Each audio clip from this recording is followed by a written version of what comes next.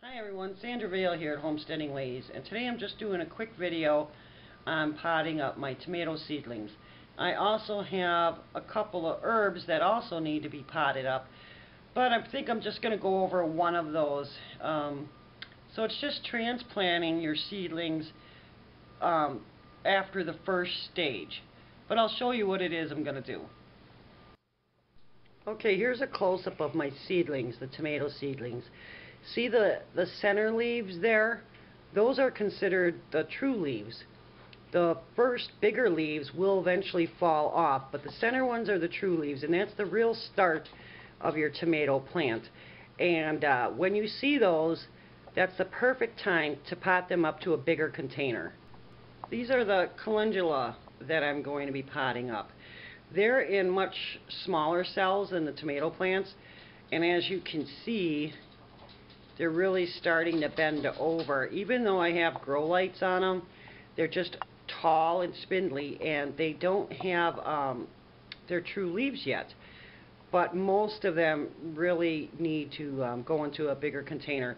There's two most of the times in each cell there, because I always plant two seeds in case one doesn't grow. So I'm going to try to separate them the same as the tomatoes as best I can. Untangle the roots so I get two plants instead of one, but sometimes it doesn't always work out. Alrighty, just like when you start your seedlings with putting your soil in your containers and that, you're going to put your soil in first and you're going to wet it all down real nice, and then you're going to work on getting these out. These were planted in that, I forget what it's called, but it's that coconut hull stuff. It's supposed to be an alternative to peat pots. And they're kind of hard to tear apart. Now, I could, if there was only one tomato plant in here, I could plant this whole thing straight in the soil, just same as a peat pot. But I'm going to have to separate a bunch of these. So I have the root right here for this tomato plant. And then this one I'm just going to put it straight in there. The less you can disturb the roots of a plant, the better off you are. So that's what I'm going to try and do here. And with all your other seedlings, as soon as they get that second set of leaves, or if they really are looking spindly, you know, tall and thin, and they're leaning over, you need to pot those up. And by potting up, you're just using a bigger container, and you're going to plant them kind of deep, like I'm doing here. I'm putting a lot of the stem underneath there, and that's fine because you're plenty distance away from the leaves, and it'll work out fine. It'll help develop a stronger root system too. Now see how low that is in there, as opposed to like where this one was. I planted a good chunk of that in there, and now these won't need to be potted up again. They could probably go straight once they're big enough. At the size of this pot, I could transplant them directly outside.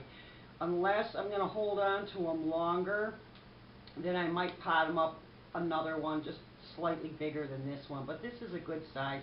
This is almost, I'd say 2.5 by 2.5, or maybe 3. You could pot them up to a 4 by 4, but you don't need to. It just depends on your area, how soon you planted your seedlings and when your frost-free date is. And my frost-free date is somewhere around early May, but there's no way I'm planting tomatoes out at that time, because the air and the soil won't be warm enough, not to my liking at least. If tomatoes are planted when it's too chilly, not frost, but just chilly, they'll do nothing. They'll just sit there. They won't grow, they won't die, they'll just do nothing.